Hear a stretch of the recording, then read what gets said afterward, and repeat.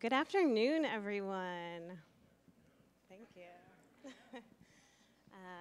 I'd like to begin by acknowledging the traditional owners of the land on which this event is taking place, the Massachusetts and the Wampanoag people, and pay my respect to their elders, past, present, and future.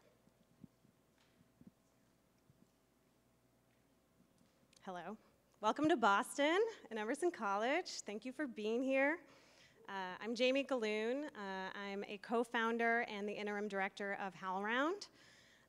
HowlRound, for those who may not be as familiar, is a free and open platform that for theater makers worldwide that amplifies progressive, disruptive ideas about the art form and facilitates connection between diverse practitioners. We're organized as a commons. A commons is a social structure that invites open participation around shared values. At HowlRound, our core values are generosity and abundance, community and collaboration, diverse aesthetics, equity, inclusivity, and accessibility, and global citizenship. While many of our tools, such as the HowlRound Journal, HowlRound TV, and the World Theater Map, are primarily online, we recognize that nothing can replace the power of in-person conversation. Since our founding in 2011, we have produced over 20 convenings on a wide range of topics with combined attendance of over 1,000 theater makers. I'm going to give you a little bit of context for how this convening came about. So as the dust settled after the 2016 US presidential election, we began discussing what HowlRound's response could be to the overt discord and divisiveness that had become the new normal in the country. The late, great Grace Lee Boggs once said, "A revolution that is based on the people exercising their creativity in the midst of devastation is one of the great historical contributions of mankind." And we couldn't agree more. So in April 2017, we announced an open call for convening proposals called the HowlRound Challenge. We asked the whole theater field to submit ideas for the most urgently needed conversations that demanded in-person time, with the idea that we could really purpose our resources towards incubating these ideas and seeding action to not only make a better theater, but a better world. We got over 70 proposals. And it's no surprise to you that theater in the age of climate change, convening quickly rose to the top. And that's where we are today. It's pretty wild. I can't believe it's happening. So over the past 8 months, I and my colleagues at HowlRound have had the privilege of working with Chantal and Roberta and Elizabeth to co-organize this gathering. By my calculations, we've met over 20 times and spent roughly 50 hours on video calls organizing this meeting. So you can really imagine how thrilled we are to be in the room with you today. I also want to note that yesterday, in an act of convergence, was it's the International Conference of Mayors this weekend, and here in Boston. And yesterday, there was a one-day Mayors Climate Summit that happened like just down the street. So, yeah, it's pretty wild. We also want to let you know that we've thought about sustainability in making this event. We realize we're creating an impact on our environment. We've done our best to purchase everything from sustainable sources, and we've also offset the estimated 14.912 tons of CO2 emissions caused by this gathering, thanks to carbonfund.org. If you haven't checked them out, I'd really recommend it. They have this amazing event calculator where you can put in like very specific things, and they will come back with your offset and how much you need to pay to do that. I want to share a little bit more about convening documentation. So at HowlRound, it's extremely important to us that what happens over these 3 days is shared with the field at large. We were able to bring about 30 of you here in person. It goes without saying that there's so many more people that we wish we could have brought, and that there are literally thousands of people that we want in this conversation. So we're really asking you to be delegates in this experience and to bring the learning and conversations that we have here back to your communities with you. We're doing our part to make this convening virtually accessible. So you'll notice the cameras. You'll notice that I'm speaking into a microphone. We're live streaming most of the convening on HowlRound TV. So people can tune in online in real time, or they can access the video archive shortly after each event. Whenever we are live streaming, we're going to ask that you speak into a mic to ensure good audio quality, and we thank you in advance for the patience that this may require. We have planned for this. We have people running mics, but we recognize it's a little out of the normal practice. In addition to video documentation, we'll be taking notes throughout the whole gathering, both in the full group sessions and also in the working groups. These notes are going to be used in the creation of our official convening report, which we've commissioned to have MJ Hopperstat write. So please, we ask that you, remain candid and just understand that it's really important that we capture all of the ideas that are generated over this weekend, and that's why we're taking notes. We'll also be taking photos at various times, and I want to say that this level of documentation, and more importantly, this whole gathering would not be possible without an amazing team of HowlRound staff. So Stokely, Vijay, Ramona, Abigail, and our summer student workers, Carolina, Dante, Victoria, and Shasha. If you're part of the convening producing team, can you raise your hand right now? And can we give you all a round of applause in advance?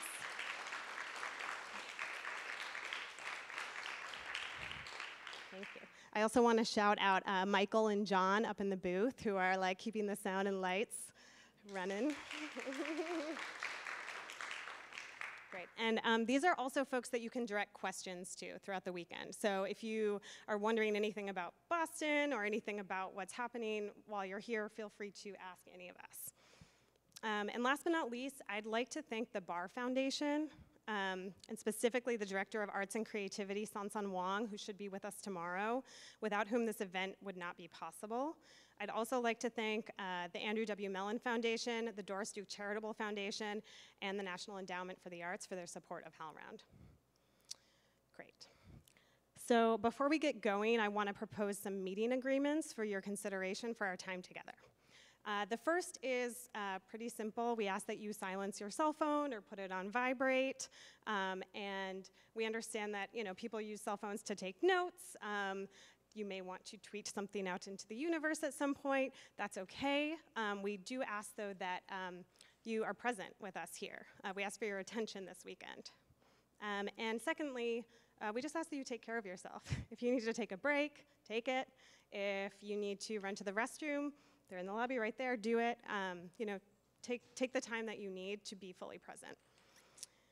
And I want to propose some less sort of practical or concrete meeting agreements.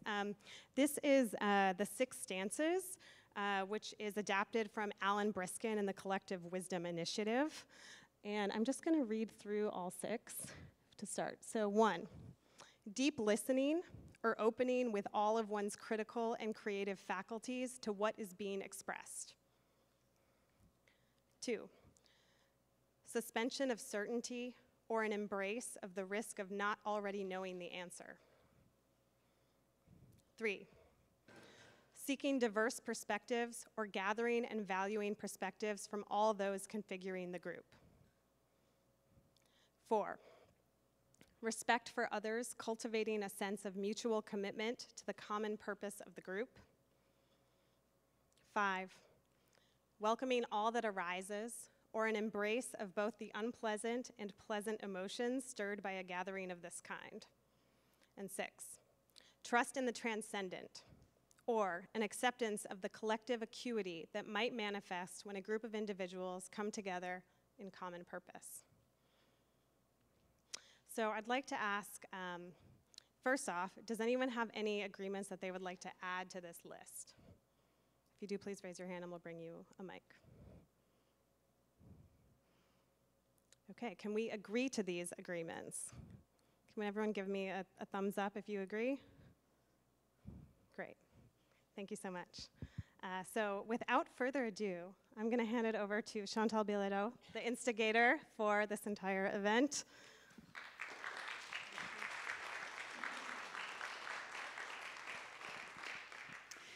Thank you, and I'm so, so glad you're all here today. And I would like to do something in the spirit of Katie Pearl's short play appreciation, which some of you know, and some of you don't know. She wrote this play for Climate Change Theater Action, and one of the first things she asked, because we all came, I mean, I've heard several stories of how, rushed we were trying to get here. Some of you missed planes, and it was complicated, but we're all here. So can we give each other, like us together, a uproarious round of applause just for being here?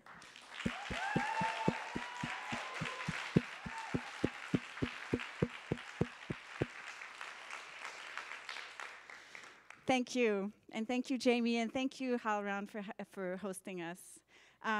So I'm a playwright. I'm the artistic director of the Arctic Cycle, and I'm also a curator of a blog series on HowlRound called Theater in the Age of Climate Change. We are in our 4th year, and the series is published twice a year in the spring and in the fall of each year, and it's a week long every time. It's all archived on the website, so if you haven't seen it, you can Google, or you can search for Theater in the Age of Climate Change on HowlRound, and you will have all of the articles there. When the HowlRound Challenge was announced, I reached out to Elizabeth and to Roberta and asked them if they wanted to write a proposal and do this with me, because it wasn't something I felt like could take on my own, and of course it's always more fun to do something with friends and with more than one person's idea at the table.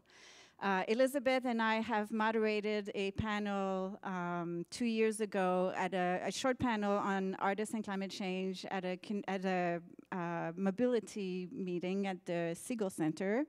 And Roberta, we've known each other for several years, and the three of us also organized a convening in New York City for New York-based artists about 2 years ago, also to talk about theater and climate change. So we knew we had this interest in common, and we knew we worked well together, and so I'm really glad we were able to do this, to organize this together. Our reason for convening this meeting was to amplify the conversation that's already happening on HowlRound and elsewhere around theater and climate change. So we felt like we wanted the conversation to be bigger, louder, more spread out, and so we thought, okay, if we convene these people together, maybe we have a chance to do that. As we explained in one of the emails that was sent to you, this is not going to be structured like a typical conference where we have featured speakers and panels and then an audience on the other side. We really wanted, given the urgency of the climate situation, we wanted to get to action as quickly as possible. So we started with the premise that we're creating a working group. So all of us over the next 3 years, 3 days, maybe next 3 years, over the next 3 days, we're gonna work as a collective while we're here in this convening. We also hope that what we can create will go out into the world and continue to grow after the 3 days we spend here together. The fact that you're all here in this room is not random. We spent a long time thinking about who should be here, and several things were very important to us in putting the group together. We wanted a group that was geographically and culturally diverse. Of course, it would have been very easy to invite all people from New York because there's such a concentration there, but we wanted the whole country to be represented, and we wanted to extend and invite people from other countries too, to enlarge the conversation again. We wanted also to be culturally diverse, to represent a multitude of networks and experiences and practices. And we wanted a group that was far-reaching and in a position to make things happen for ourselves, but also for others. So people who can then go out after these 3 days and can bring some of what happens here to their own communities and continue to expand the group and the conversation. We hope that this is not a one-off, although we have no concrete plans about what's going to happen after this. We hope that it's just the beginning. And of course, what happens after will depend on what happens here. So right now, we're really focused on making the best of this time that we have together. And also the belief driving all of this is that we really believe that artists have a role to play in addressing climate change, and we want to make sure that we use all the people and the tools that we have to make sure that that happens. And if we're successful, you know, maybe we can convene again next year or at some other time, like we'll take the pulse of what's needed after this and then decide how we can go forward. Now for a little bit of context, I'm going to show you a carbon countdown clock, which is coming soon, which was published, here we go. So this clock shows how many tons of carbon we've already spent, which is the section on the left that says 74%, and how many tons we can still spend, which is the little section that says 25%, if we want to meet the 2 degrees Celsius mark. And that's assuming, so this scenario it shows that 3/4 of our carbon budget we've already spent, so technically we have only 25% that we could still spend. And that's assuming that emissions are stable, which they're not, they're increasing. And also 2 degrees is the upper limit. You know, scientists now are talking about how we should, it would be really better if we stayed below 1.5 degrees. If you look at the bottom, you can see that we have a little bit over 18 years to make that happen. So when we talk about urgency, this is it. Like we have less than 18 years to decarbonize the economy if we want to meet the 2 degrees Celsius goal. Up until now, we've all been doing great work, but mostly in isolation. Everybody is doing stuff separately, and there's no way to bring all of this together. And creating this convening, we're thinking, is there a way that we can do greater things, or that we can amplify each other's work by being able to meet and talk about what we do and maybe think about new ideas? We normally, like in other situations, this stuff would emerge organically, but we feel we don't have the time, so we want to push the emergence, you know, make that emerge a little bit faster. I also want to show you, you may have seen in the lobby, but prior to this meeting, we sent you an email asking for your definition of climate change. And then we created Stokely created a word cloud for us that brings together all of our responses. And the thing I find interesting is that human seems to be what was discussed more. So definitely in this group, like we know that humans are an important part of it, and I feel like that's a narrative that maybe we need to put forward even more, because a lot of time in the general population, people think nature, right? They think, oh, it's the environment, but it's also a lot about people. And then species is another big one. So us and the other creatures with whom we share the planet. And interestingly, Earth is much smaller. And I'm assuming that it's because, I'm making an assumption here, but I'm assuming that all of us here know that the Earth can recover, right? The Earth has recovered. There has been 5 mass extinctions before, and somehow, like we're here in a very advanced species, the life has managed to evolve again, and even in more sophisticated forms. So what's at stake when we talk about the urgency? It's a lot about the human species, and I want to say that I'm not personally. This is going to sound weird, but I'm not personally invested in whether humans make it or not. But I'm invested because I think, well, what if there's something better? You know, what if there's another species that replaces us that's better? Like, why the dinosaurs are gone? Like, why do we think that we cannot be gone and be replaced by something better? But I am very invested in minimizing suffering. And in being our best selves in the face of this crisis. Like, I'm really deeply invested in dignity. Like, how can we face this with dignity? And for me, dignity means action.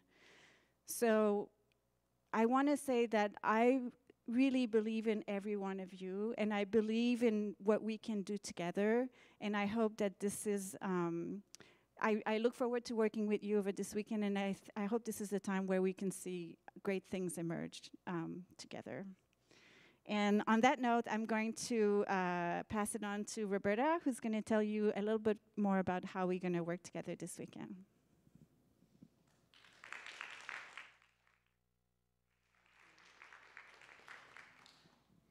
Hello, everyone. My name is Roberta Levitow.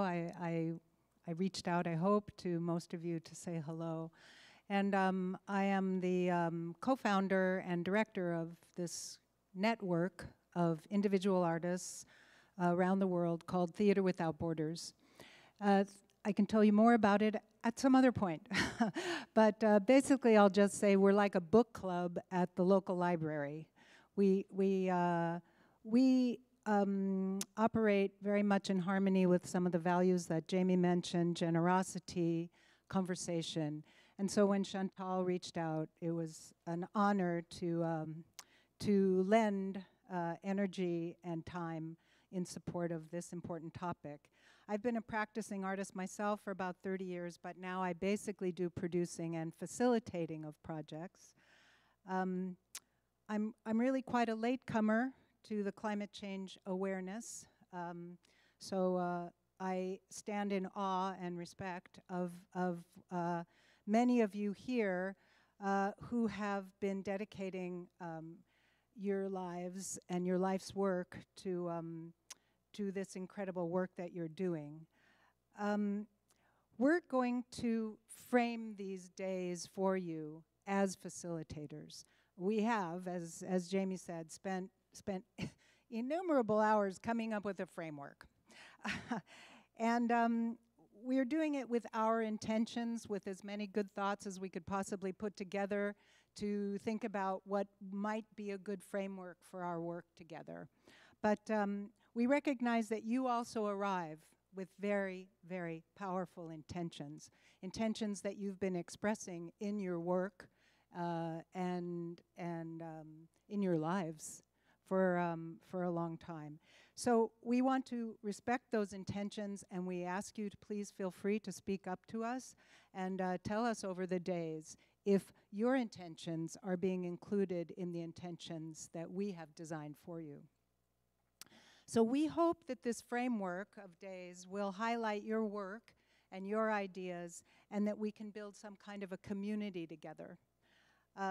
You are here because you've accepted an invitation to be part of a group of activists who are acting beyond their own artistic practice. There are many, many artists who we wish were sitting in the circle with us. We also recognize that you are a group of activists coming from a diverse geography, coming from diverse visions of the philosophies, the architecture, the infrastructure that will assist the artists that you are, and all the artists that we know, to do their work better and more effectively. We hope that this weekend will be a place of peer learning for you, that you'll learn from your colleagues, that we'll learn from you, that it will be a mechanism to build long-term relationships amongst all of you, long-term, to look at what lies beyond what's wrong and to imagine what's possible. We had so many conversations about dreaming, the thing we haven't dreamed yet, to have the impact that we long to have on the timetable that Chantal has laid out for us. We hope that it's a space where you feel welcome and comfortable to generate ideas together. We believe that this is a rare opportunity for us all to work in collaboration. You come from far, far, many places over long times. We know that you're already creating great events and activities in your own contexts. And so what we're inviting you to do is to imagine ideas that you could not do on your own.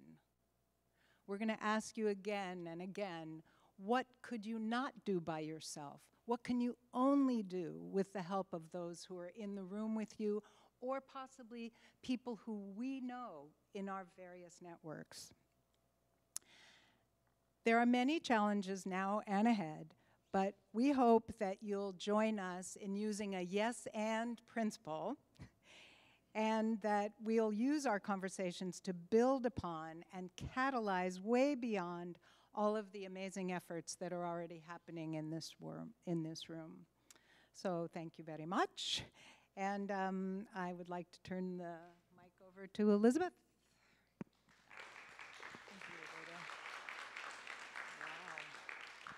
I was going to say good morning, good afternoon, buenas tardes, y boa tarde a todos.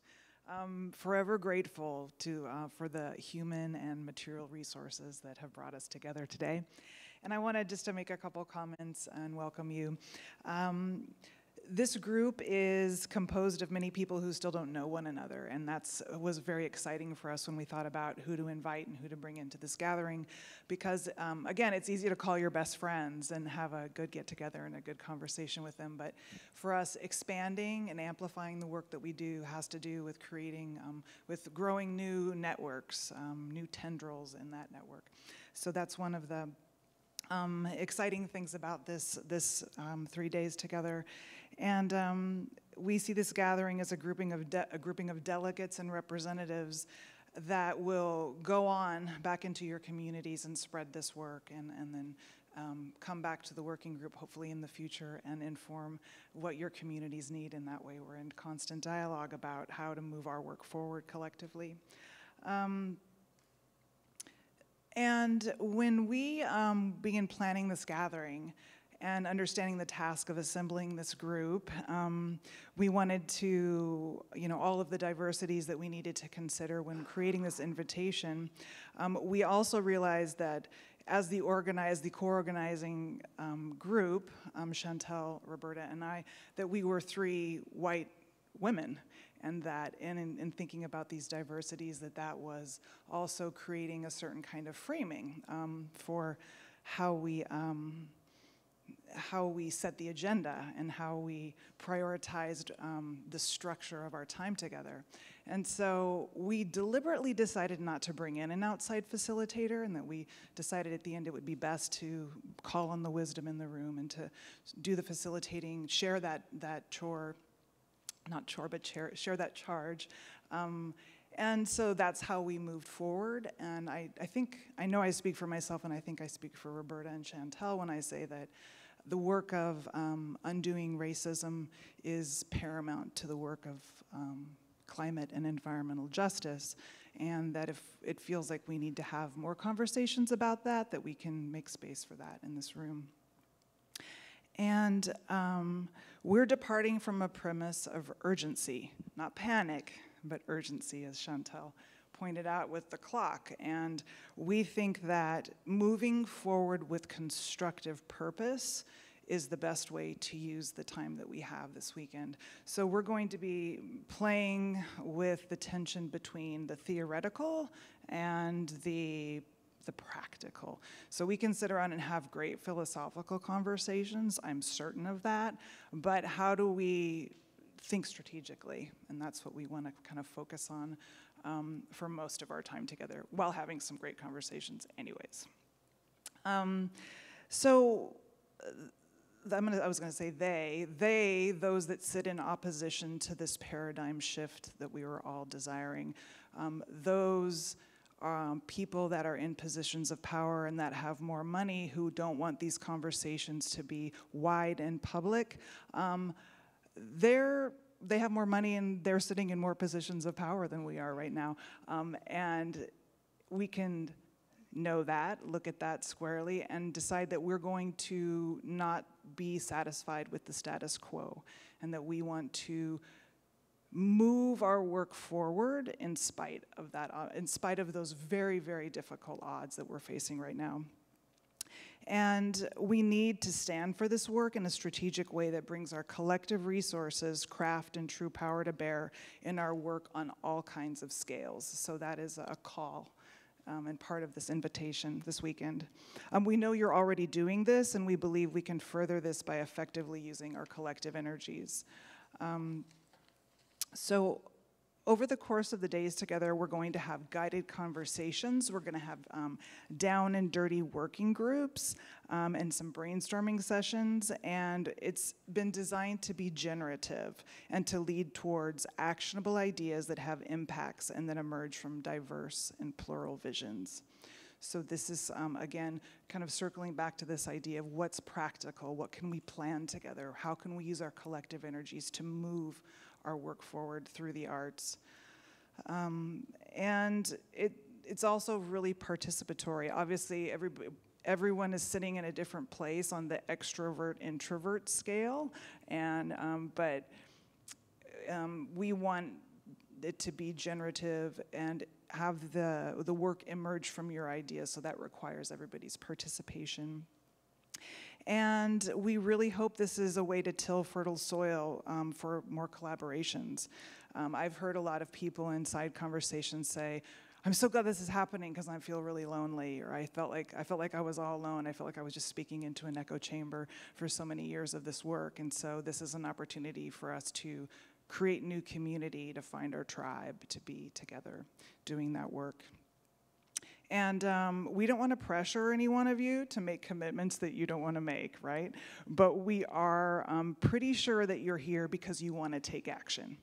So we hope that by the end of this weekend, there'll be some ideas, projects, possibilities that will emerge, and that folks will step into the role of leadership. And again, I'm just so grateful that you're all here. And we're going to have time for introductions a little later, but first, we're going to do a movement activity. And I'm going to lead us in that movement activity. And we've strategically placed some of these movement sessions in between our talking sessions. So if you will join me, I'm going to invite everybody to stand up. You can place what's your stuff on the floor under your chair. And I'm going to ask you, I'm going to demonstrate and ask everybody to turn around and look at your chair. And then if you need to use your chair as a support, you can, but I'm going to ask you to bend over and look through your legs into the inner part of the circle. And it's going to look like this. So you can go ahead and let your arms hang down. Again, if this feels stressful or uncomfortable on the back of your legs, you can use the chair to support some of your upper body weight so it's not so tough. Let your head hang down. Let your arms loose. They'll do a little micro bend in your leg if you need that. And the blood is flowing from your heart to your head. And this position of inversion is a great way to kind of toss things on their head. It's a metaphoric practice for you to be looking at things from a really different perspective and to maybe see the impossible as possible. And if you're, in the yoga way, or if you're a capoeirista, this is also a strategic position, so you can see your adversary, and they don't know you're looking at them. So the inversion also allows your heart to be above your head, and so we can stop leading with our heads all the time and let our heart energy be the protagonist. If you're ready to come up, just kind of roll up gently. And we're a lot of people, and I was hoping that we could do an exercise against the wall, but we'll save that for later. So if anybody feels during the weekend like you need to do a handstand or do an inversion, you can just do it right on that wall. Thank you, Elizabeth.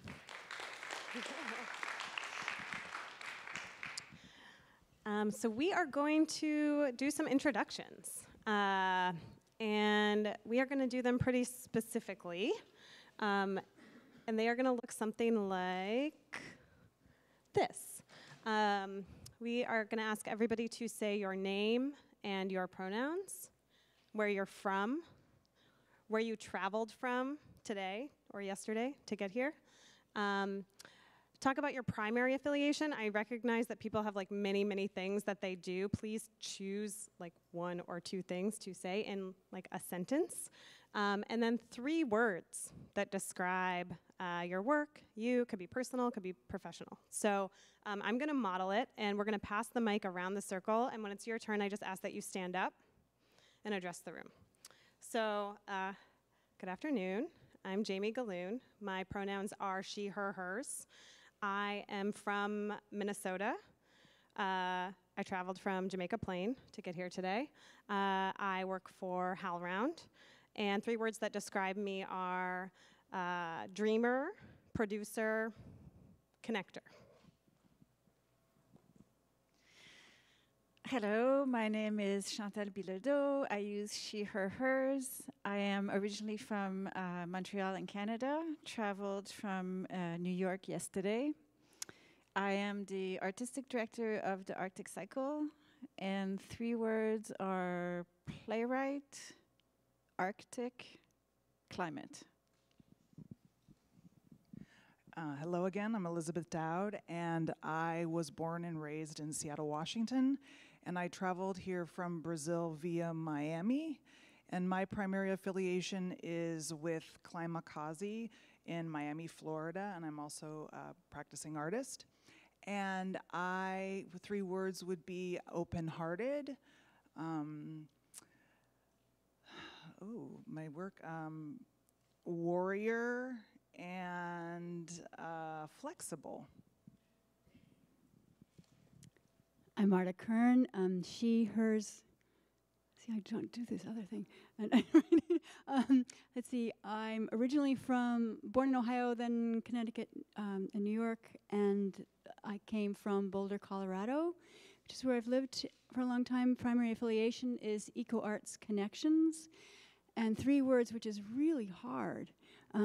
Scout, visionary / delusional, and supportive. Hi, good afternoon, everybody.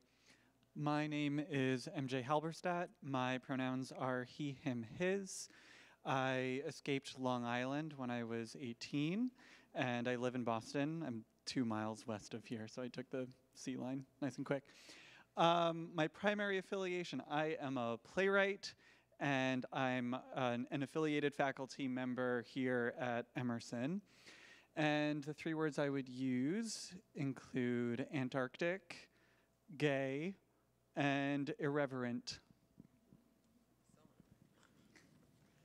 Hi, I'm Stokely. I use the pronouns they and them. I'm from both Boston and Philadelphia. I claim both as home. Today I traveled from Jamaica Plain in Boston, took the Orange Line. I am the HowlRound Fellow, so that's my primary affiliation. And 3 words that describe my work are collectivity, connectivity, and queer. Thank you.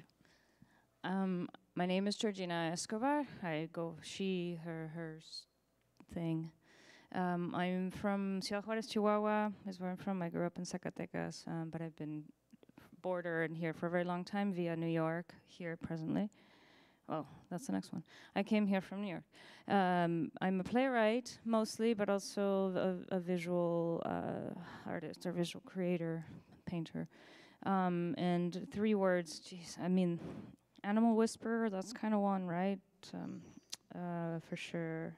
And creator and maker. I don't know. I think so. Good afternoon. My name is Joysha. I go by she, her, hers. I was born in Mobile, Alabama, grew up in New York, and I live and blessed to call New Orleans home, but I came here today from New York with Another Gulf is Possible collaborative and Story Shift at Working Films. And I'm going to say 3 words as community accountable storyteller.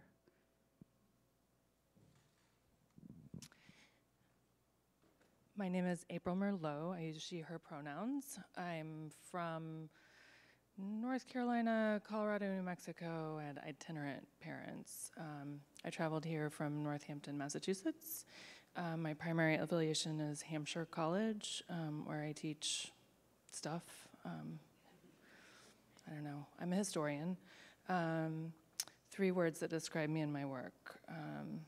Educator, connector, analyzer. Good afternoon, everybody. My name is Siqueira Adilson, doctor, and I come from Brazil, and I just arrived yesterday from São Paulo, direct to Chicago, and then here.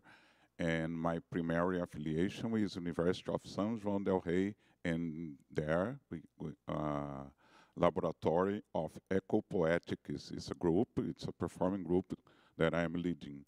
And 3 words that describe me, well, it's difficult, but I'm a researcher, I'm a performer, and I just work in Brazil the maximum that I can about social justice.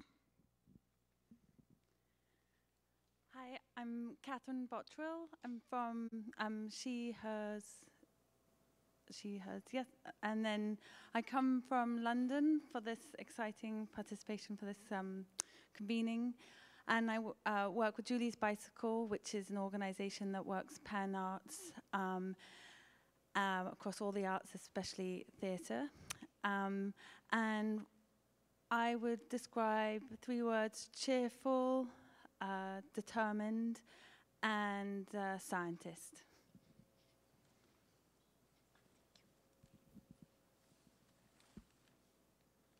Hello, my name is Kyoko Yoshida, she, her, hers.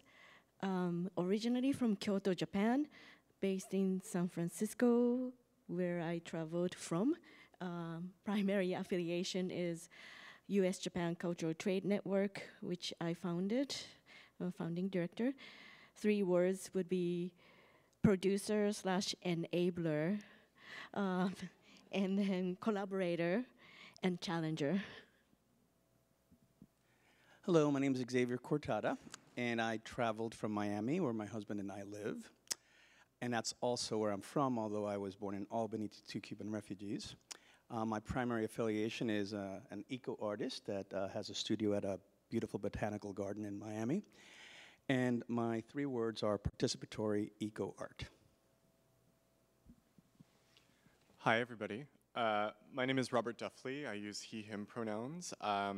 I grew up in Tennessee and Georgia, and I live here in Boston, just a couple stops away on the Green Line. And my primary affiliation is with the American Repertory Theater, which is the professional theater in residence at Harvard, but I'm also on faculty here at Emerson. And in my work as a dramaturg, I strive to be a catalyzer of civic spaces.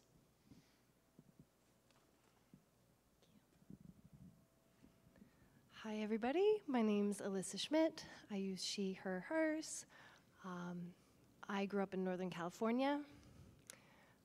I traveled this morning from a forested area in Central Mass on the commuter rail.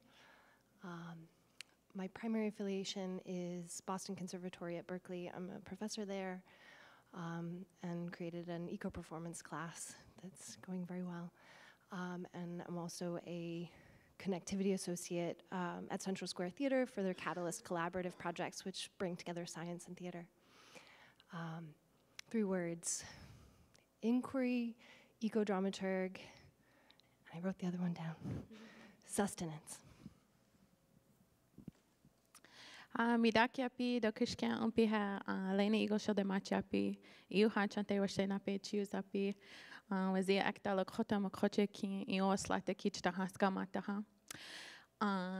We changed, oh, Ia Hemacha, na Ina Hemacha, Health Education Director, Washi Tramu, na Itrancha, na Ichata, na Wochantkia.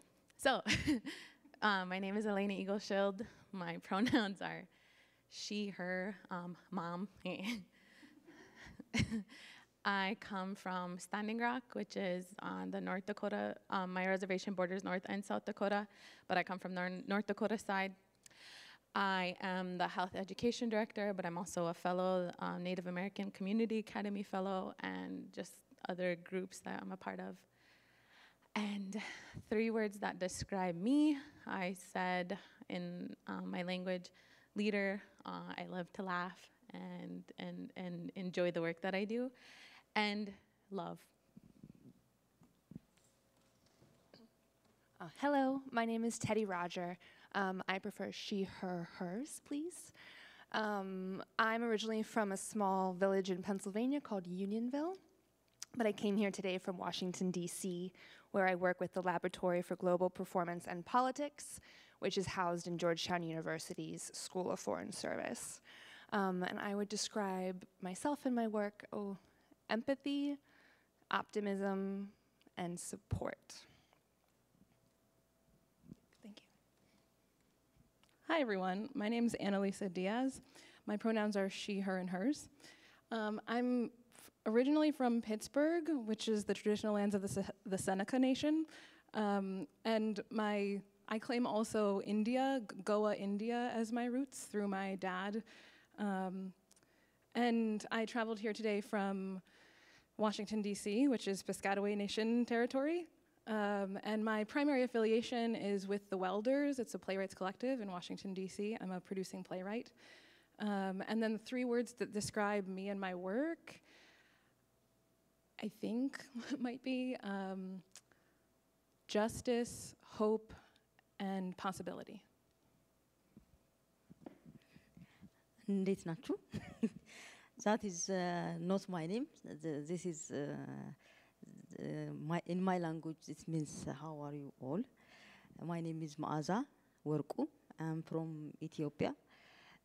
You can pronounce me as she and or hers.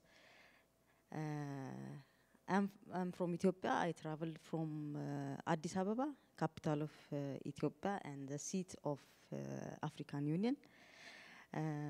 My primary affiliation is I'm an independent writer and director. 3 words, I'm a challenger, creative, and sensitive. Hi, I'm Ramona Ostrowski. My pronouns are she, her, hers. I'm originally from Connecticut, and I traveled here today from Dorchester, just down the Red Line. I'm the associate producer here at HowlRound, and I am a practical, emotional dramaturg. I'm Rob Davies, he, although with my fascination with Downton Abbey, I always thought I would make a good Earl, so your lordship works as well. I'm traveled here from Utah yesterday, Utah State University, although I'm originally from the Black Hills of South Dakota. I'm in the physics department at Utah State University, but it's a co-appointment also with the Kane College of the Arts there, where I'm doing science and critical science communication. 3 words, I think: mountains, knowledge, holistic. Good afternoon, everybody. My name is David House. I use the pronouns he, him, his. I am from Tennessee originally, which I didn't know, Robert, you were as well. And I traveled from Milton, Massachusetts, which is about 10 minutes down the road. My primary affiliations are with both Arts Emerson and HowlRound here in Boston. And 3 words that describe my work: intentional, unapologetic, and joyful. Hi, I'm Abhishek. I'm from India, various places. I grew up in a different place, and now I live somewhere else. I'm here from Bangalore. Yeah, I traveled from Bangalore. My primary work is that of a playwright and a theater director. And 3 words that would describe, I think, are storyteller, collaborator, and I'm the father of a 2.5-year-old beautiful girl. So father, primarily I'm a father. Yeah, thank you. Hi, everybody. My name is Yuna Chowdhury, she, her, hers. I'm from the Himalayas. I traveled here from the island of Manhattan. My primary affiliation is New York University, Department of English, Drama, and Environmental Studies. My 3 words are radical, interspecies, thinker. Hi everyone, I'm Jessica Schwartz. She, her, hers. I'm from Los Angeles. I traveled from Los Angeles. My primary affiliation is the University of California at Los Angeles. And also the Marshallese Educational Initiative in Arkansas. Let's see, 3 words that describe me and my work. Musician, provocation, and critical optimism. Hello, I'm David Dower, he, him, his. Born in Rhode Island, lived many years in California, and traveled this morning from just down the road in Ashmont, which is a neighborhood in Dorchester. Primary affiliation, co-founder of HowlRound and artistic director of Arts Emerson. 3 words that describe me and my work would be theater, community, and transformation. Hi, I'm Vijay Matthew. My pronouns are he, his, him. And I grew up in Texas, and I live here. My affiliation is with HowlRound, a co-founder of HowlRound. And 3 words are idealistic, adapter, and vegan. Hi, my name is Abigail Vega. My pronouns are she, her, hers. I am from San Antonio, Texas, and I came here today from Jamaica Plain, although I don't live there, but it is a nice Airbnb. My primary affiliation is with the Latinx Theater Commons, which is a program of HowlRound here. And 3 words that describe my work, these are not 3 words, but connections enabler, I like that, solutions, and a digital organizer. Hi, everyone. My name is Lanny Fu. I am originally from Changchun, China. I grew up mostly in Virginia, and now I am based in New York City, which is where I came from this morning, very early this morning. My primary affiliation is that I am the co-director of Superhero Clubhouse, which is an organization based in New York City that is a collective of artists and scientists working at the intersection of theater and climate. And 3 words that describe you and your work: theater, equity, hope. Peterson, Toscano, he, him, his. I traveled from my home in central rural Pennsylvania, but I'm originally from New York. I am an independent, queer, Quaker theatrical performance activist. And the 3 words are sex, God, comedy. I wish those were my words. My name is Allison Carey, she, her, hers. I'm from Connecticut. I traveled from Ashland, Oregon to get here. My primary affiliations are with, I'm the co-founder and former resident playwright of Cornerstone Theater Company, and I am currently the director of American Revolutions at the Oregon Shakespeare Festival.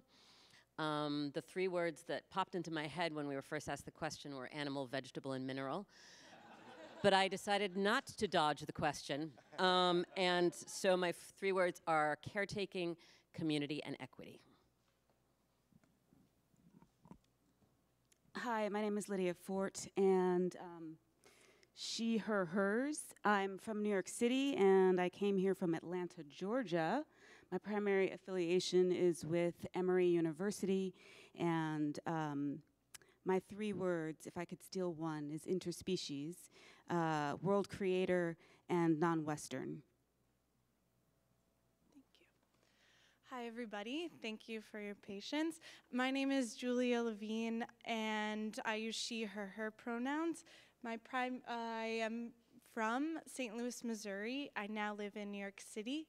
My primary affiliation is as artistic producer of the Arctic Cycle, and my 3 words are persistent, sponge, and food.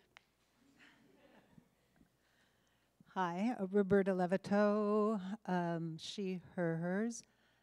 I'm from Los Angeles, California, but the last time I left home was April 27th, and since then I've been through New York, Addis Ababa, Marrakesh, New York, here to Boston, and so I'm sympathetic to the jet lag. Primary affiliation is with Theater Without Borders, but also the Sundance Institute Theater Program's international initiatives. 3 words that describe my work, me and my work, would be connector, seeder, and global citizen. We're not quite done.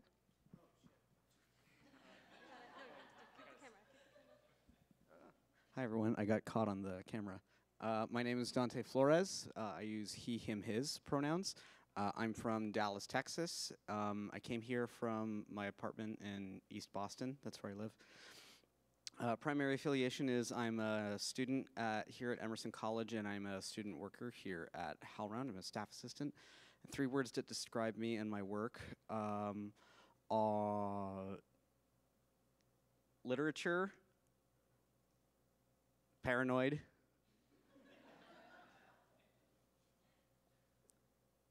developing.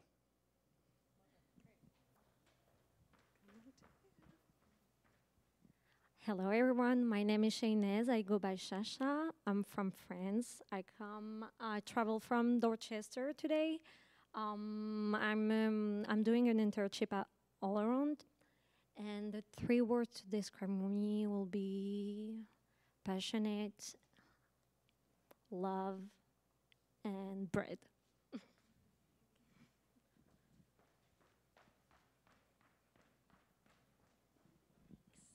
Hi, I'm Carolina. I'm from Venezuela. I'm a student worker with HowlRound and an Emerson College film student.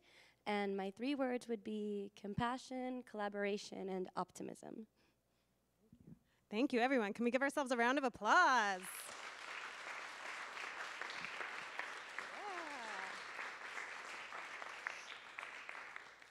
Yeah. Okay, great. So I would like to ask everyone to spend the next minute, turn to the person to your left, and reintroduce yourself, and take a minute to find one thing you have in common.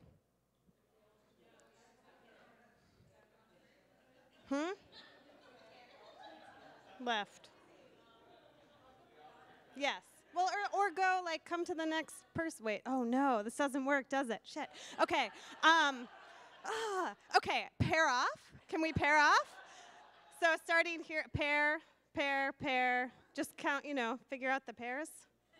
Yeah, can we do that? Thank you. Okay. A minute, starting now. Best laid plans.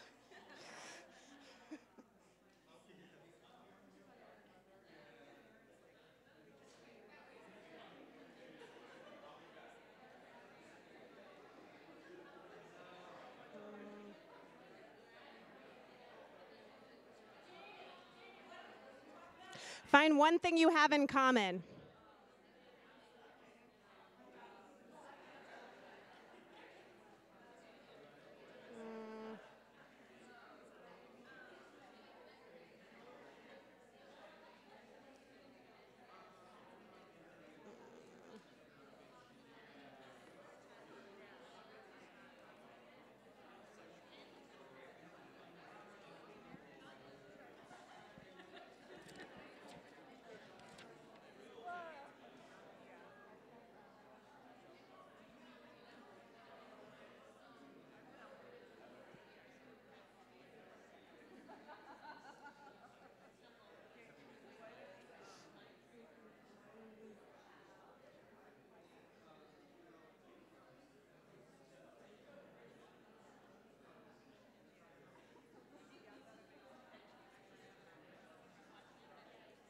$15 seconds.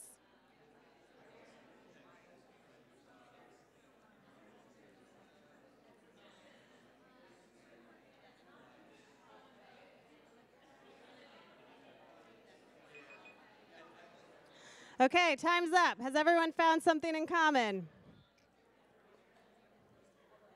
Yeah? Okay, does anyone want to share what you found in common? Raise your hand.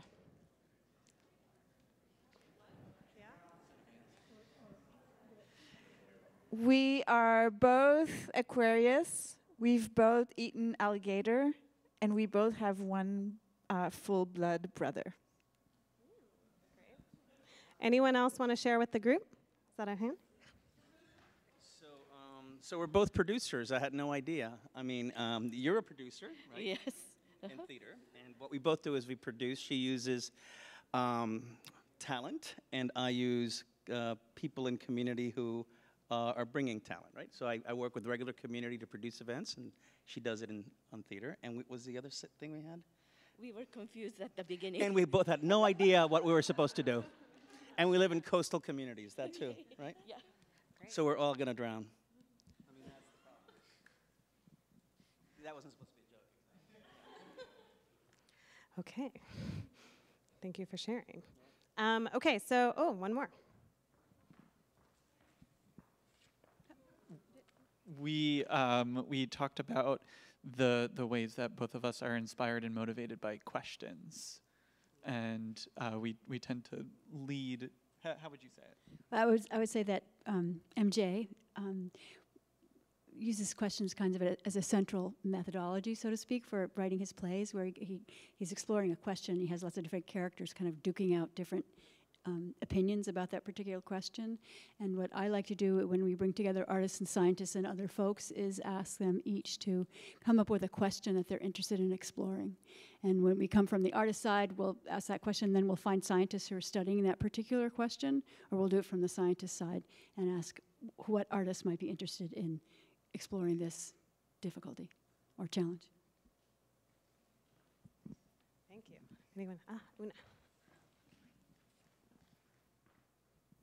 Well, this will blow your mind. It sort of blew my mind. Jessica did her PhD at NYU, where I teach, and her advisor happened to be the son of the man who was my advisor when I did my PhD at Columbia. My advisor was Michael Beckerman, was Bernard Beckerman. Her advisor was Michael Beckerman. And we found this out in 1 minute of talking to each other. So, yay. Wow, that's wild. Okay, we're going to do one more round of this, but I'd ask you to get up from your seat and find someone who you maybe did not get to meet in the mingling portion before we got started, and do the same thing. You have, I'll give you 1.5 minutes since you have to find someone.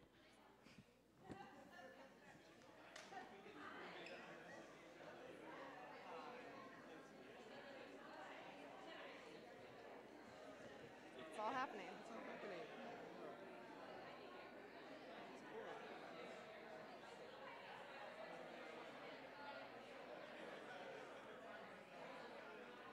Did I seem really nervous at the top? Say no even if I don't. Okay. My hand was like shaking. You can see it. I was literally like, it was like deep breathing. Calm down, nervous system. Calm down. I can't remember who else was running a mic during the group Matthew? Okay, great. I might just like go give her a mic. Yeah, is that okay? Just to be ready to go.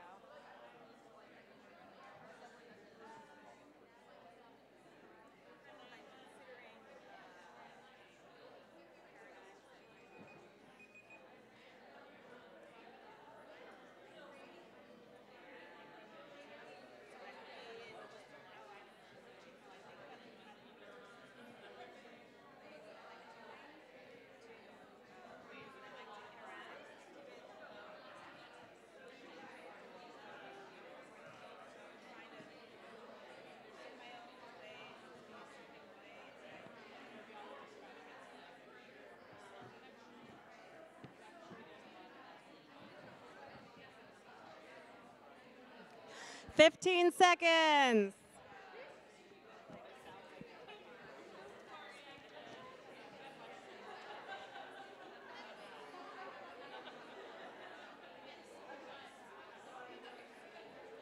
Okay.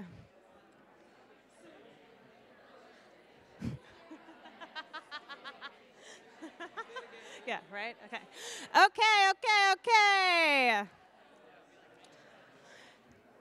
I guess we could stay standing. It's fine if we stay standing. Anyone want to share what you found? Can someone share what they found? Not anyone want to. How about? Annalise and I realized we both went to Boston University, and we were both English majors and theater minors, and we overlapped for 2 years without knowing each other. It was hilarious. Anyone else? So we just realized that we both share a kind of intense relationship with Zelda Fitchandler. And Zelda was the founder of Arena Stage and a deep mentor of mine, but she was also the chair of the graduate acting department when she was chairing undergraduate drama at NYU. Anyone else? One more.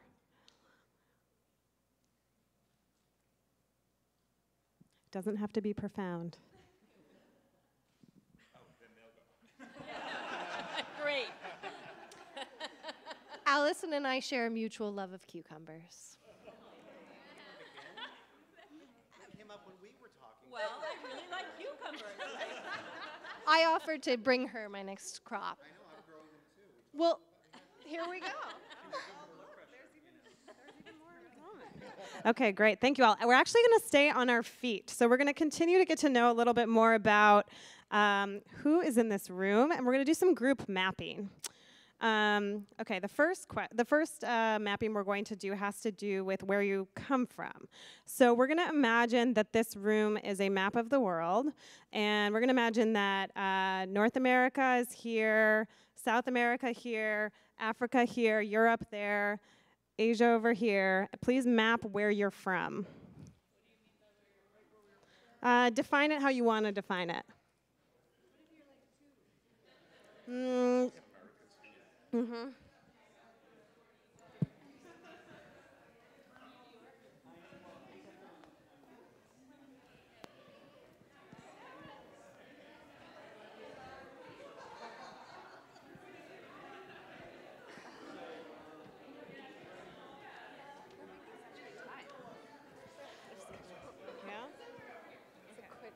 Okay, so it looks like we have a density in what looks to be North America over here. Anyone want to share where they landed and why? There was a level of interpretation in this question. Yes? This is the wall. I think I'm like this, like straddling it, So that's right there. Okay. Anyone else want to share? So you asked me where I was from, right? And then we said, well, interpret that way. So originally, I mean, my mitochondrial DNA was right here, just south of where you're from, right around these parts. And about 60,000 years ago, I think that DNA walked this way. And then it crossed the Bering Straits over there. And then it landed over here. But I'm originally from here, like right here, like Africa, right about here. Thank you. Yes. All right. So I was making a joke. I was like, well, what if you're a sovereign nation inside of a nation? And what if we encompass all North Dakota and across the medicine line into Canada? And then I started thinking, where our people believe we come from is the Star Nation. And so we come from the stars, and then we re-emerged from Wind Cave. So I'm from Black Hills area. Okay. Thank you. Okay, next question. And for this one, I'm going to say, think about where you traveled from today, okay, to get here, or yesterday. Assess your location in the biosphere. Imagine that we're like on a line here, and imagine this side of the room is super heavily urbanized, and this side of the room is extremely rural, and the midpoint would be, interzone or a little bit of both. Put yourself on the spectrum.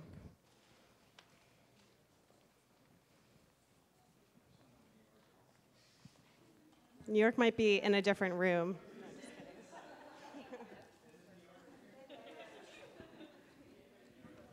Great, thank you. I will stand still now that I've realized.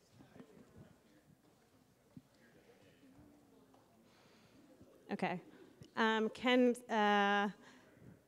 Joyisha, where, what? From New York. Okay, so we have New York over here. Can people popcorn out a few of the other places over here that you're representing? Washington, D.C. Okay, DC. So Utah, but this surprises people. Utah is the most urban state in the country. Almost all of our population lives in a very narrow strip that's very dense, and most of the state is basically empty. Wow. I recently moved to Boston's North End neighborhood, and I'm standing kind of outside the line because it's a very urban area, but I recently learned through a really cool book called Gaining Ground that less than 200 years ago, the street I live on was part of a pond, a tidal pond, that got so polluted that the city filled it in and turned it into housing. Wow. Okay, let's continue down this line. Other folks want to share?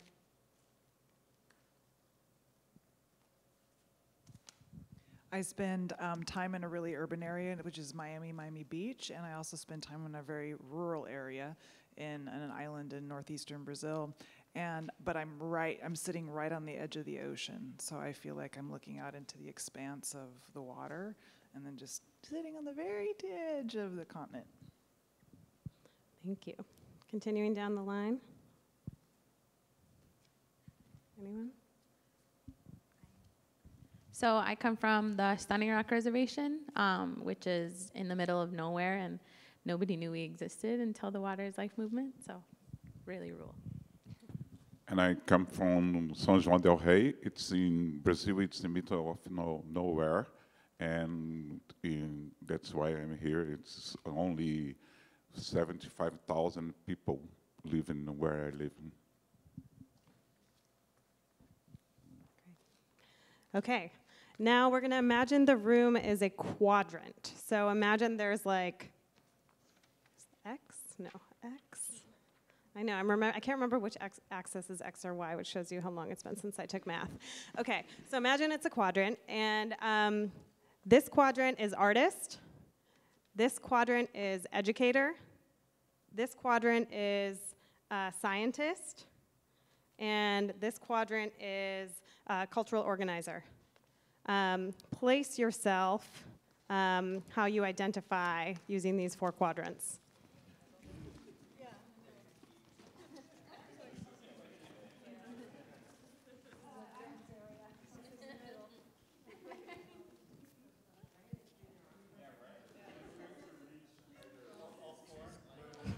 I noticed there are some people straddling. Who wants to speak about where they landed and why? I notice we have a lot of artists in the room. Yes. So I'm kind of in the middle just because I'm in the middle of doing all this stuff. I'm not a scientist per se, but half of my life, or a quarter of it anyway, is scientist, and I'm an organizer, and I was a dancer. Well, I dance around a little bit, and then I can't remember the other one, but educator, definitely. So there you have it. Thank you. Yep, over here.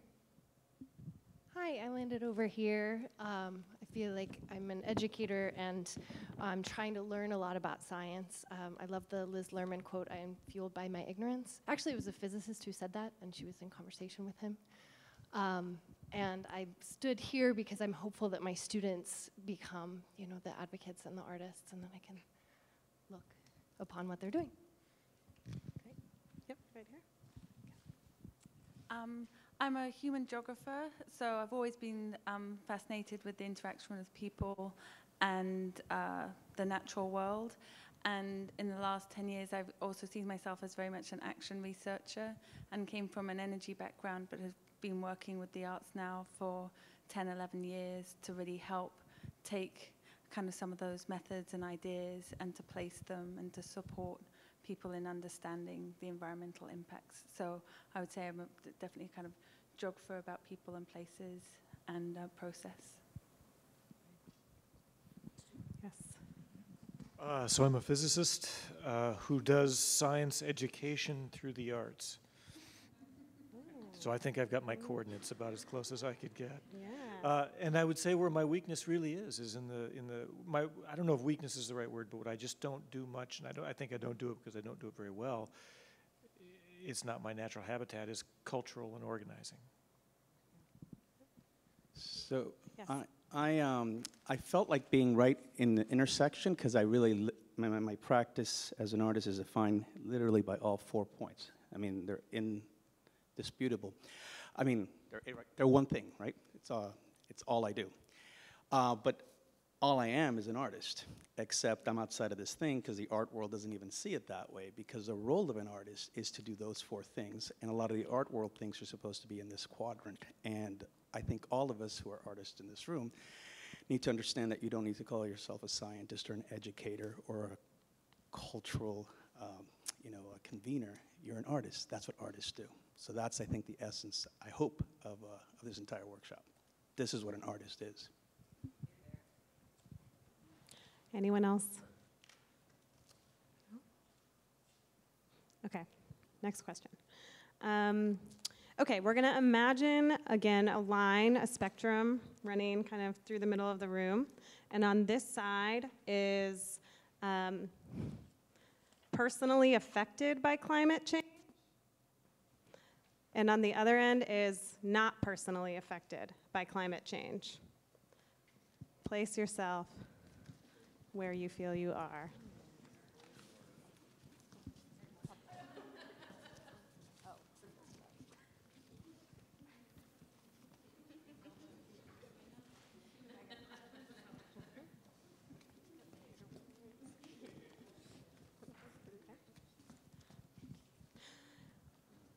Okay, can we hear from Una on that end of the spectrum? Well, I hadn't intended to be the most extreme, but I wanted to just, convey how important and encompassing a subject this is in my life, and how important it is to me emotionally, subjectively, intellectually. I began to work on theater and ecology 28 years ago. I wrote the first article on theater and ecology in a special issue of the Yale Theater Journal, devoted to theater and ecology, when nobody had started talking about that. And so I've been one of these lonely people for a while, until I started meeting people like Chantal and Roberta, and it's just meant so much to me to to be here in this room. But it's an all-encompassing subject for me. Thank you. I'm just here speaking for the forests of the Pacific Northwest.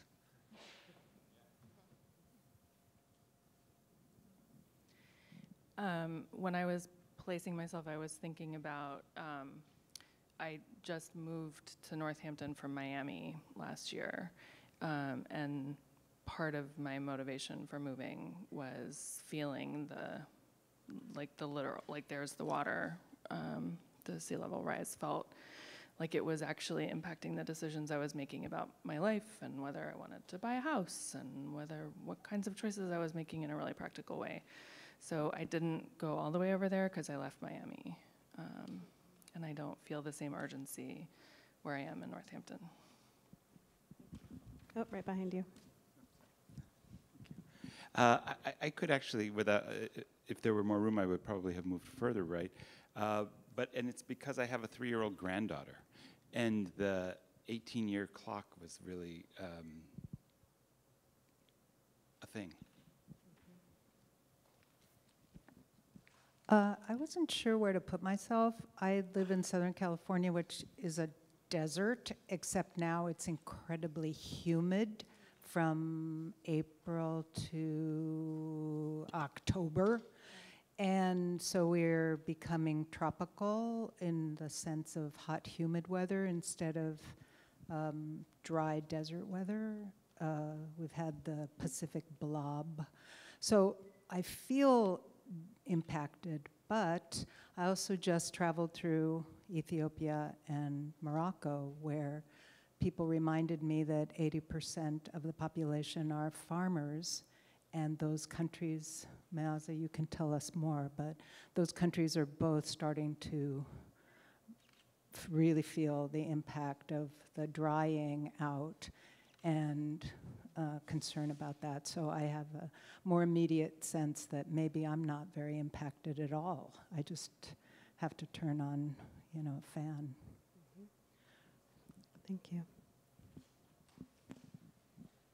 You mentioned that you have a granddaughter and that's what prompted you to be over here. I do not have children, and that is a very conscious decision that I made and continue to make because I have the privilege to make it, and it's because of climate.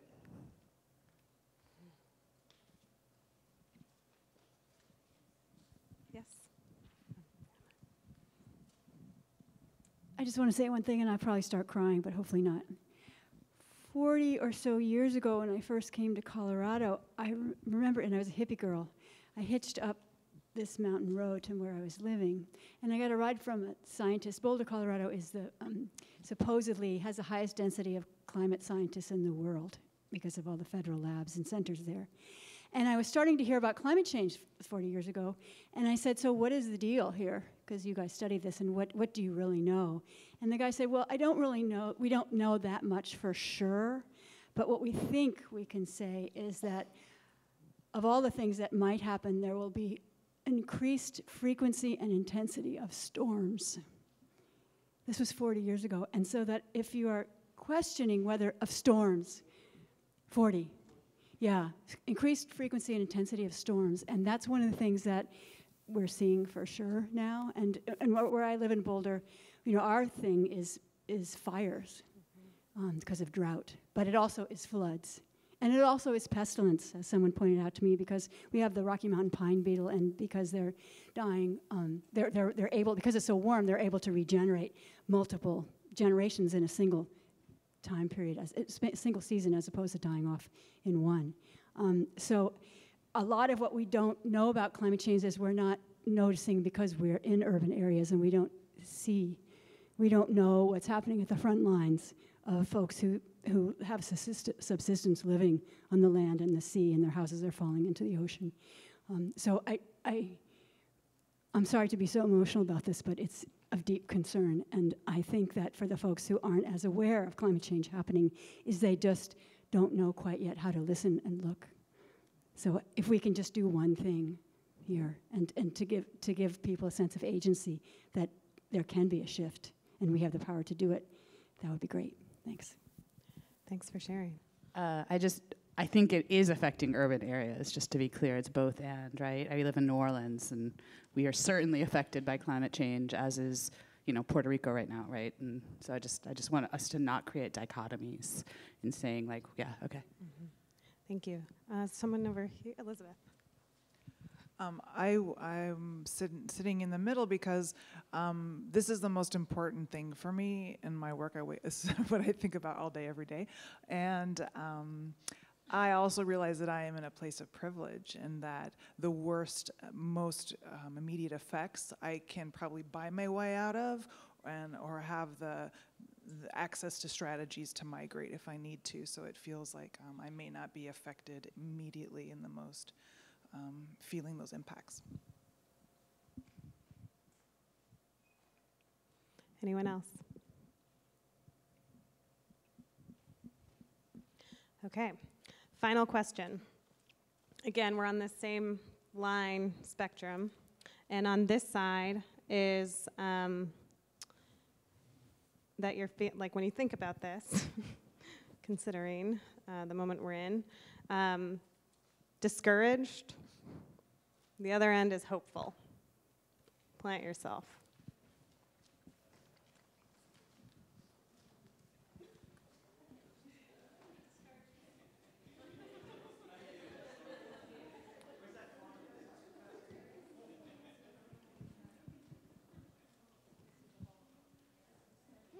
Interesting.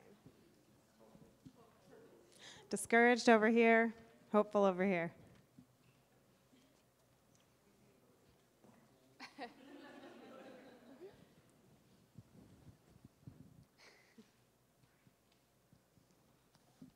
Okay, who wants to share?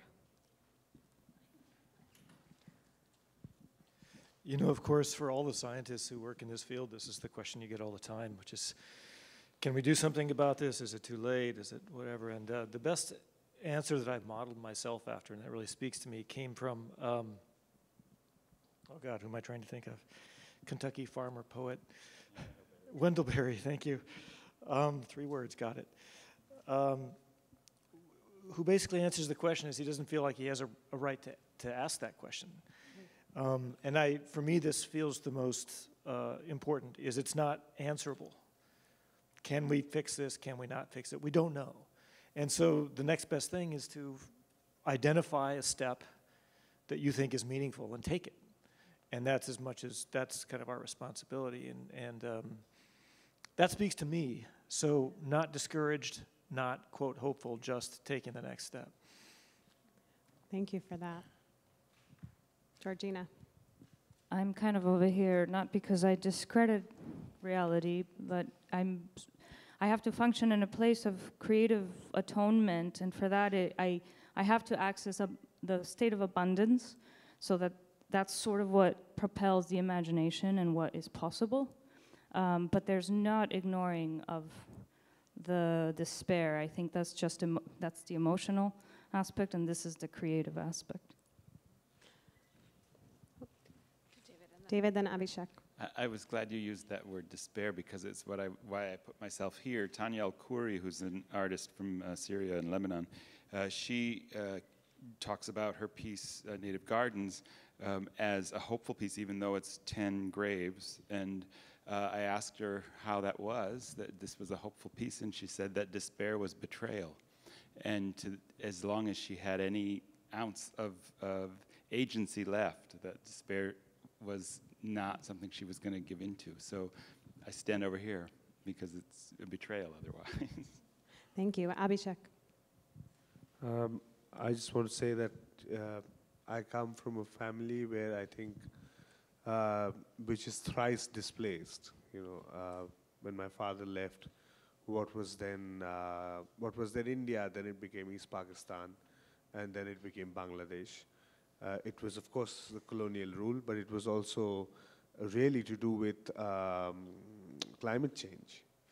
It had a lot to do with how much rice was growing where. So there was a lot of reason, I think, to be discouraged.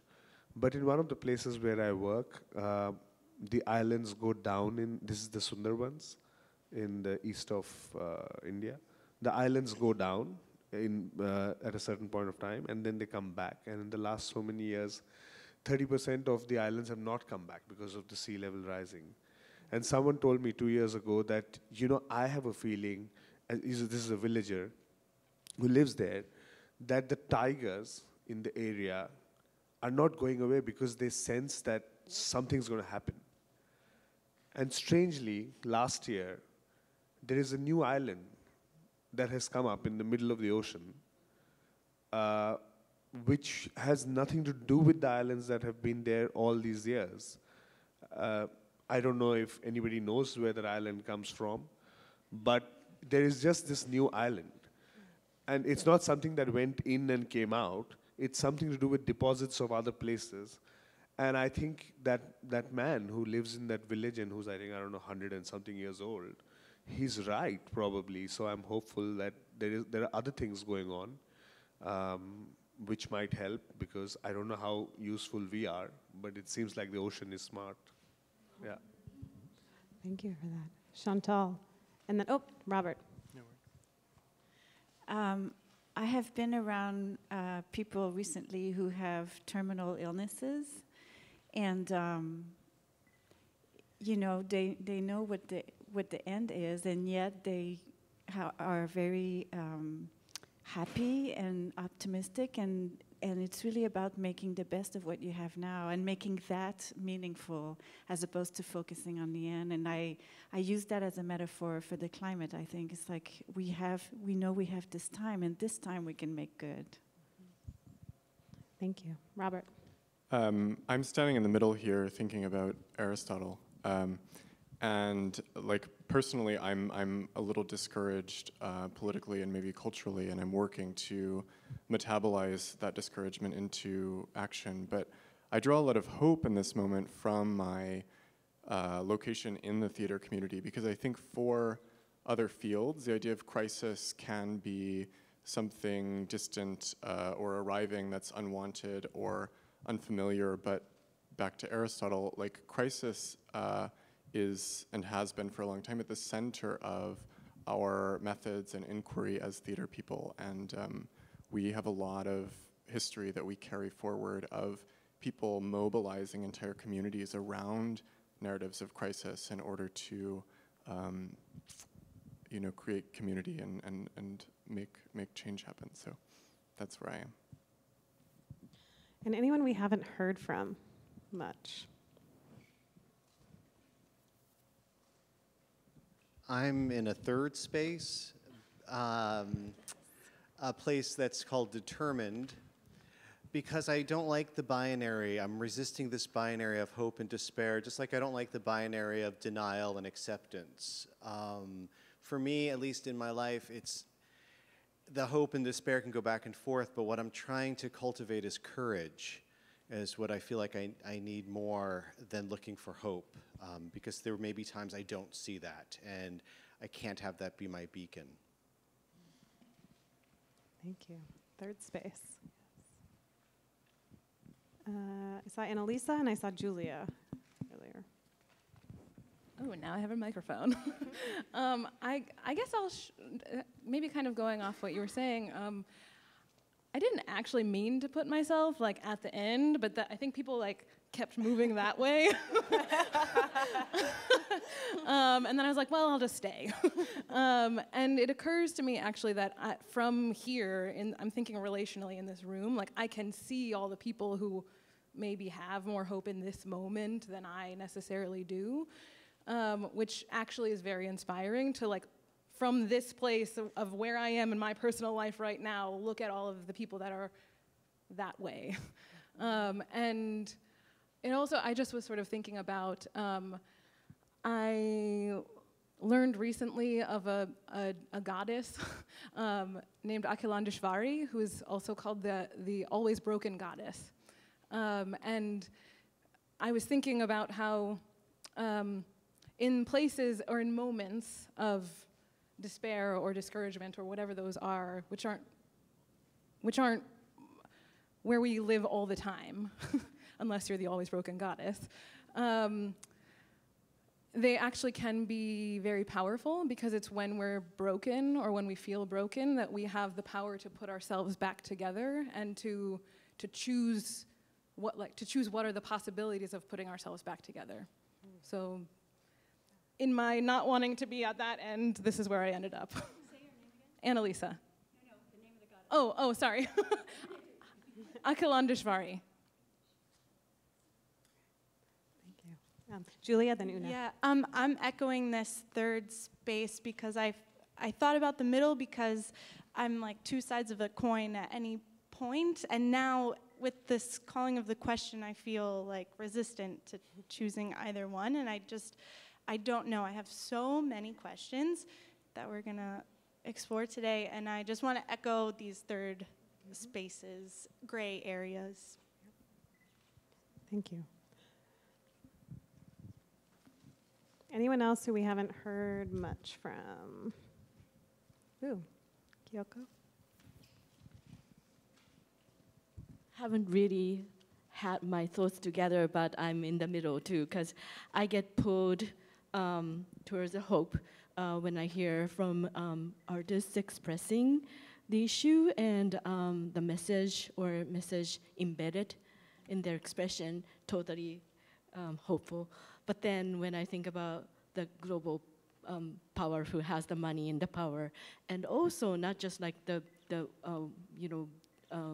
transnational corporations and the whole money as a bottom line or the ultimate goal, but also when we look at ourselves, we tend to go towards what's most convenient, what's most comfortable. I think that the people in this room are very resistant to that and aware of that, but I also know quite a lot of people who aren't in any parts of the country or the world. So, that's why I'm in between the hopeful and despair. Great. Thank you. And Lonnie, to close us out. I just wanted to share really quickly. I've been reading the, I don't know if anyone's read the Ursula K. Le Guin Earthsea series. It's like a series of fantasy novels, so beautiful, my first time. And I was thinking about how she talks about this balance and how the dark and the light in her world don't exist without each other. And how she writes, every word is said in silence, every candle lit casts a shadow. And so when I think about the inspiring things that I've heard people say today, I think about how these things, hope and despair, kind of need each other to exist. That's a perfect synthesis. Thank you for that. Okay, so please bear with me for like 3 more minutes. We have the amazing Blair here who's taking some photos, and we're going to take this opportunity to do a group photo before we go on a break. So the quicker we are, the quicker you can get to a break.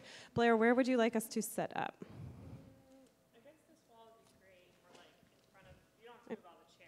Just in front of the chairs right here? Yeah. Okay, great. So if everyone can get together and find a window, we'll also take one tomorrow because unfortunately there's a few people who are late or had travel delays.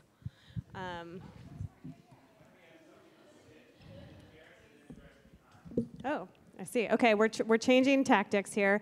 Can people sit in the chairs and then everyone go actually behind the chairs too? So we have some built-in levels. David Dower is the director, ladies and gentlemen. You can tell it. Okay, but we need we need people to sit in these chairs. Folks on the edges who are maybe out of frame, come and sit on these chairs.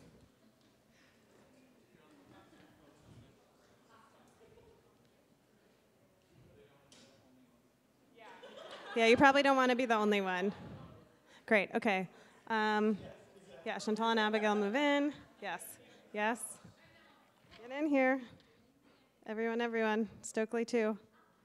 Chasha, Dante, Carolina. I'll take this seat. My dress won't allow a down in front pose, unfortunately. Okay.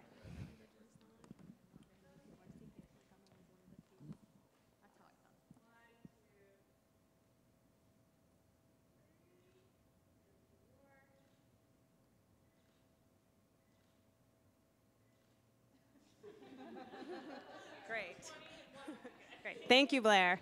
Okay, thank you everyone so much. We are on a break. We will be back promptly at 2:55. Thank you.